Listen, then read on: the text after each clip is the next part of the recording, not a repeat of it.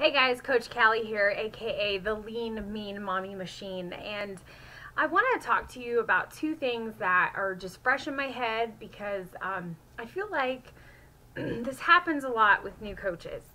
You become a coach, you want to save the world. It's like all of a sudden, the S that's been hidden all these years opens up, okay? So let me tell you where your S lies, your Superman S or Superwoman S. It lies in your story, in your journey, in being able to go somewhere and somebody who's known you, say, since your children were born, to be totally blown away. And then for them to ask you what you did, and not only that, but ask you for contact information. I love it when doctors do that because, newsflash, doctors don't know everything about weight loss. They just don't, because they're specialized in what they're doing. So if they're a pediatrics doctor, they're into pediatrician. I probably said that totally wrong. This is why I'm not a doctor. If they're into bones, they're an osteoporosis doctor, right? So they know the bones. If they're into blood, they're a hemodoc, right? Okay, so you get my drift on that. So don't be shocked, anymore when somebody who hasn't seen you in a while. Actually, I take that back. Be shocked. Every single time. Be shocked. Really. I want them to see the happy in you. Really, your story never gets old because you're constantly revolving. That's what I love about the coaching opportunity, because you're in a position to constantly be changing and upgrading yourself, right? For nobody else but yourself. That's the coolest thing. And when you do that and you believe the process, everything else around you is like winner, winner, chicken dinner, okay? So, be proud of your story and be excited. And when people notice, be grateful and share, okay? The second thing, this is going to touch home with some of you new coaches. All right, your best friend has been really, really wanting something, and she sees that you're a coach, but she's talked to other coaches, and those other coaches, are like, this is what it is, this is the price, this is the best value for you, I want the best for you. And here she comes to you once you're a coach.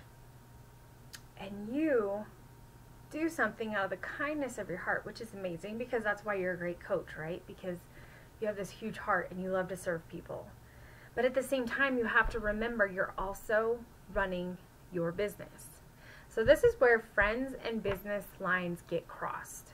And in all honesty, if you lose a friend over this, I don't think that they were that good of a friend. They should understand, like, hey, I totally get it. You screwed up in your business. And as your friend, I'm going to be okay with it. And I'm going to stick with my coach that I have right now. Okay? So you have that friend. You give her this stellar deal that you would never give anyone. And your reasoning for it in the moment is because she's your best friend. I get that. But then she leaves. And all of a sudden, you have this pit in your stomach. And it's just boom, boom. Like, you just don't feel good at all. That's your gut. That's your gut telling you you didn't probably make the best decision. And that's okay. Because that's what I love about the coaching opportunity, is we not only are upgrading ourselves every day, but with those upgrades come failing forward.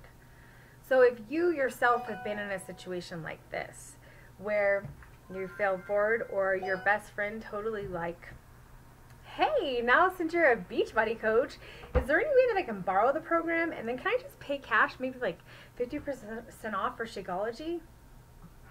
And then you say yes because you love her, she's your best friend, it comes from a place of love, but then afterwards you just don't feel well about it. That's your gut telling you that that was not a good business move. Because as her best friend, you want the best for her, right?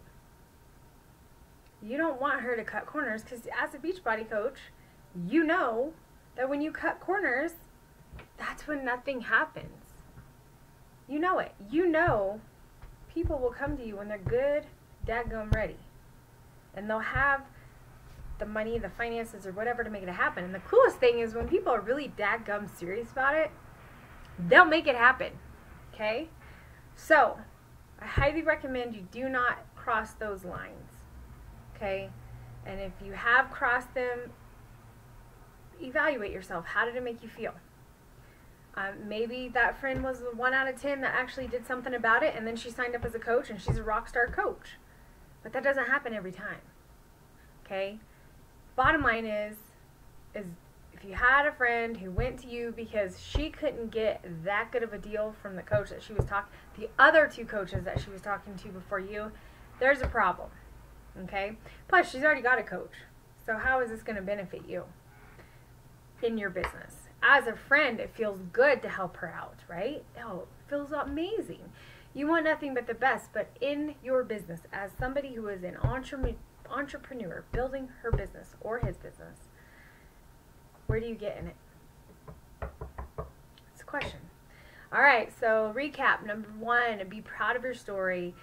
Still continue to be shocked when you go places and people haven't seen you for a while, and you have these amazing results. Share your story. Contact information, and don't forget to follow up with them. I highly recommend 2 days at the longest, 48 hours. That's all. Shoot them an email, shoot them a text. I'd love to talk on the phone. If everybody was like that, I'd just call up everybody, but not everybody is, so they're good with text and they're good with emails. So, and then second, don't mix your friends with your business. Okay? There is a fine line there. All right? So I hope this was valuable information for you. I know with myself and myself training new coaches, these are things that we have had to deal with head on. And I highly recommend that you listen to this and you reflect and you see if you've ever been in this place before. All right, guys. Well, I got a call right now, so I better go. Take care and God bless.